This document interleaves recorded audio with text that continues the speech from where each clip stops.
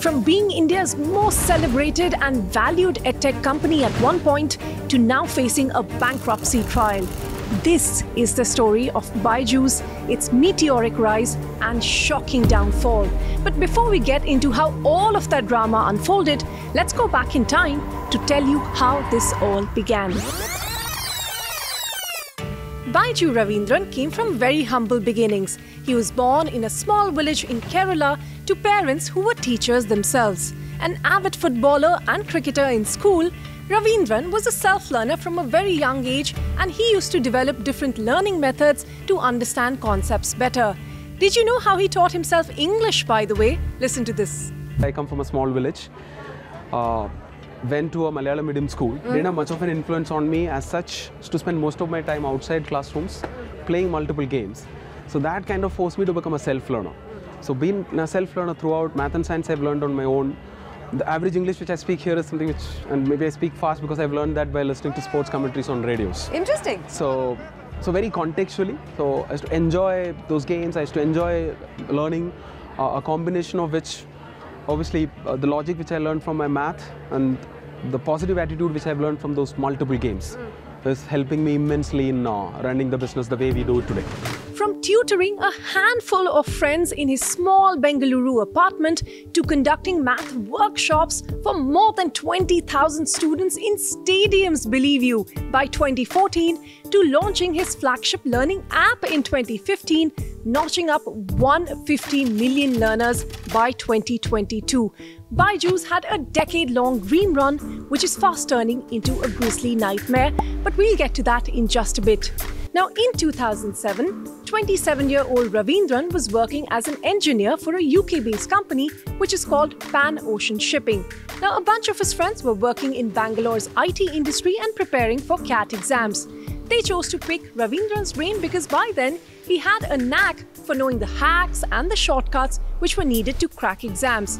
By the way, he also wrote the exam himself just to accompany his friends and ended up scoring a 100 percentile. Well, he didn't really end up joining any B schools though. But you know, this is when Ravindran first savoured respect that he could get as an educator, and he decided to start holding classes over weekends. And that, my friends, is how Byju's classes was born. I always used to teach. First my neighbors when I was in school, then my classmates. Then once I started working abroad as an engineer, worked there for 3 years. During an extended break, my friends came to me for help. First formal session was for just 35 of my friends, but the sixth one was for 1200. So from 35 to 1200, it just happened by word of mouth. So thinking big was always part of the game.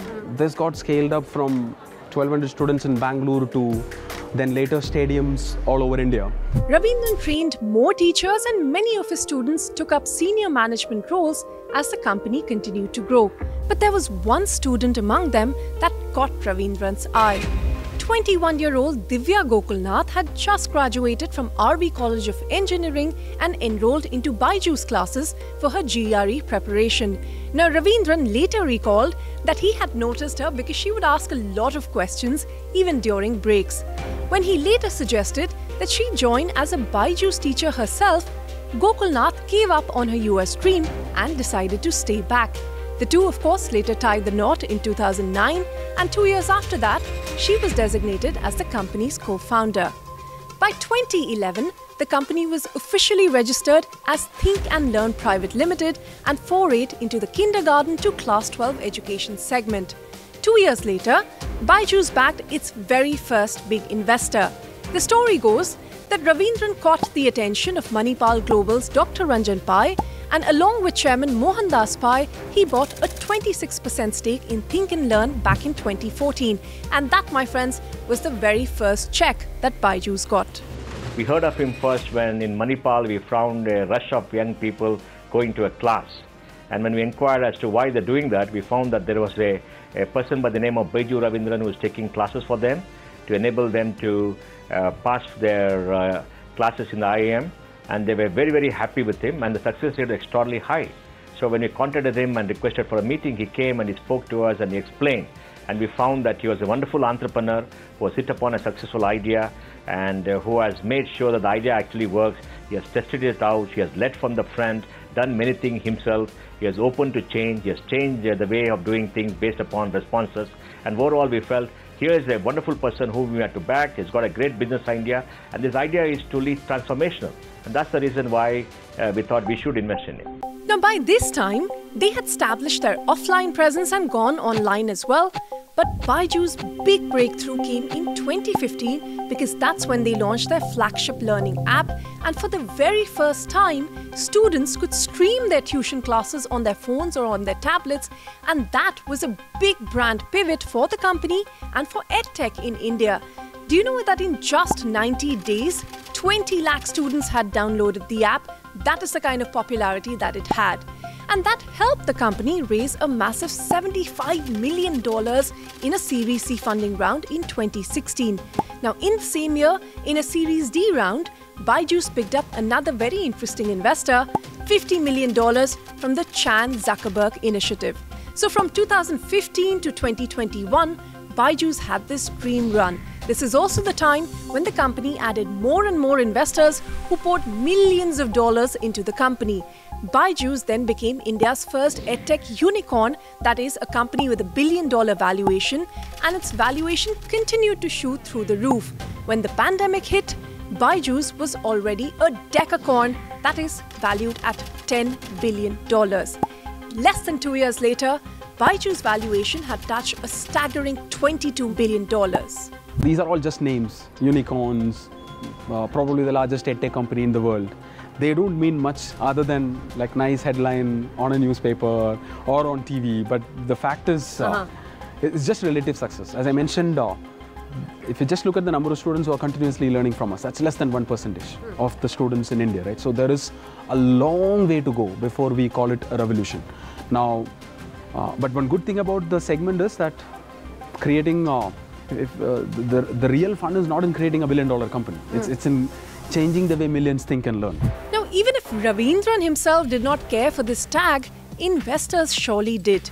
Amid the spread of COVID and education moving online, both the company and its investors were gung-ho about the company's global growth potential.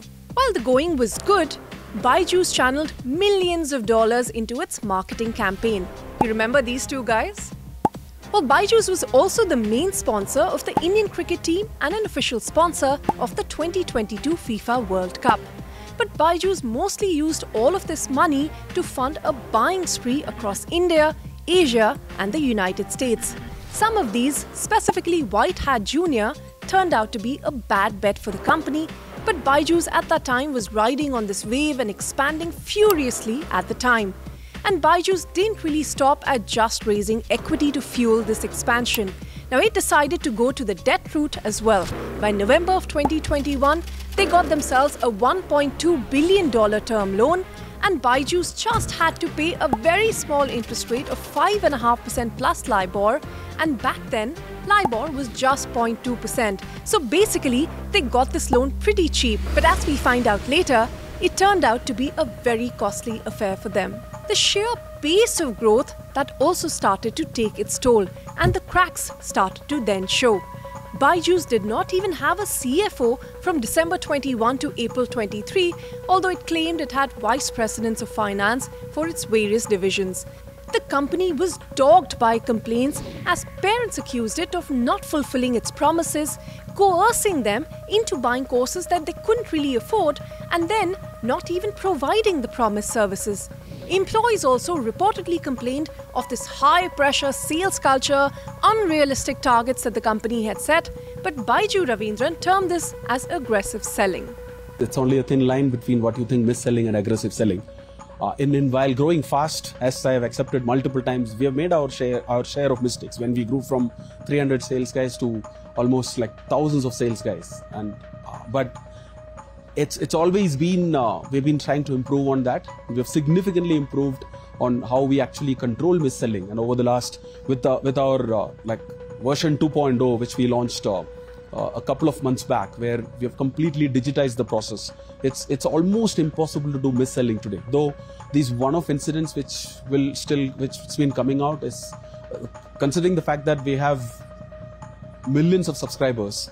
And in today's world, even low single-digit percentage of detractors' voice gets amplified. But there is no scope for short-term optics. The intent has always been there to improve on this process.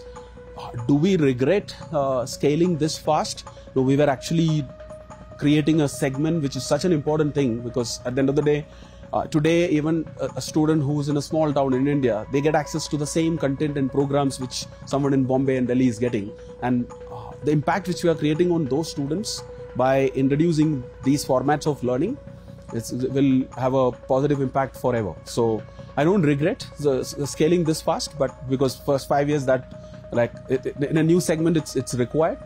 We have made mistakes, but there's always an intent to correct it. It's because at the end of the day we are not building this to get an exit and make a lot of money. That I never started this as a business. It ended up becoming one. We are still in that pursuit of how to make it better and better for students. Now, unfortunately, most of the happy students, I always tell that love is private and hate is public, and we've been on the receiving on that. It's quite understandable why he said hate was public at the time, because that is when the layoffs started to begin. Then with the pandemic in the rearview mirror, students started going back to physical classes, and the demand for Edtech solutions in India didn't really materialize as expected. So the company had to resort to cutting cost. Now through all of this, Ravindran put up a very brave front, writing in a letter to his employees that 2022 is going to be a defining year for them, and that Byju's comeback will be stronger than the setback. Well, not much time passed before employees received another letter. This time, the letter announced 2,500 job cuts. Now, in one of these letters, he even claimed that Byju's FY22 revenues are going to be 10,000 crore rupees, that is $1.3 billion. Well, we now know that that was far from reality. We had 6 good years, great years, from 2015 to 2021. 2022 was a challenging year because of multiple reasons, apart from the big macro challenge. So, first 6 years we are focused on, we have prioritized growth over, and we were very close to profitability in 2020 itself. And in the last 2 years, with pandemic accelerating the online learning, we accelerated our growth both organically and inorganically. And that came with a lot of complexity, because we made multiple acquisitions both in India as well as in international markets. Did you bite off more than you could chew? I don't think so. It's when you there are if you take a look at our acquisition scorecard, we have made 5 big acquisitions. 4 of them are doing very well. Though people talk about the one where we are struggling, the fact that Akash is 3x in just 2 years, Great Learning is almost 2.5x in 2 years, and all our US acquisitions are doing well. We've struggled with one acquisition in terms of though there is a strong product market fit, we have not been able to figure out the go-to-market strategy in Byju Junior, and that's what obviously got amplified in the media. So overall, though as challenging as it has been, it's been for all the startups, especially Edtech startups, and in some segments seeing COVID pull back. But India, we see continued momentum, and we're very, very bullish on the mid to long term. So when its financial results for FY21 were finally published after a very long delay, Byju's, by the way, reported a loss of 4,500 crore rupees, which was a staggering increase over the previous year. And that 10,000 crore revenue that he talked about, well, for FY22, that turned out to barely be a third of the number. As if these troubles weren't enough, in April 2023, Byju's office in Bengaluru was raided by the Indian authorities over suspected violations of foreign exchange laws, and the ED issued a show-cause notice to Think and Learn along with its CEO Byju Ravindran, alleging violation of FEMA norms involving an outrageous amount. Byju's, of course, denied any wrongdoing. Now, by this time, its lenders were also starting to lose patience. They filed a suit in the US court, accusing it of defaulting on payments and breaching norms of the loan agreement. They even accused the company of diverting funds through its US-based subsidiary, which is called Alpha, a claim, of course, which Byju's again denied. Now, the Edtech first attempted to sue the lenders, and when that didn't work, they started engaging in settlement talks, and we still have to see how that pans out. But even this was not the end of its predicaments. Its auditors quit, citing delays in Byju submitting its financial statements, and soon after, there was news that 3 of its board members had resigned, leaving just 3 people on the board. No points for guessing, it was CEO Byju Ravindran, his wife Divya Gokulnath, and his brother Riju Ravindran. The company was lurching from one crisis to another at this point. This also reflected in its valuation, and the markdowns came thick and fast. From $22 billion in March 2022 to half the valuation within a year. In November 2023 came the big cut. Prosus wrote down the value of its stake in Think and Learn for the 3rd time in 14 months, pegging its valuation at $3 billion. In January 2024, BlackRock handed the sharpest cut, slashing Byju's valuation down to $1 billion. And there is still no end to Byju's troubles. You see, in 2017, when Chinese smartphone giant Oppo backed out from its deal with the BCCI, Byju stepped in, placing its logo on the Indian cricket team's jersey. Now remember, this was the time of Byju's great run when its fortunes were soaring, but post the pandemic era brought harsh realities, leading Byju's to undertake severe cost-cutting measures. To calm the waters, they decided to pull out of the BCCI sponsorship in December of 2022. But the move triggered a legal showdown because BCCI claimed unpaid dues and escalated the matter to the National Company Law Tribunal. Now, while NCLT is a bankruptcy court, it doesn't necessarily mean that Byju's is bankrupt. But it does smell financial trouble, and I'll leave you to mull over all of this. So will Byju script a comeback, or will its troubles worsen? For now, the odds are stacked high against what was once India's most celebrated unicorn.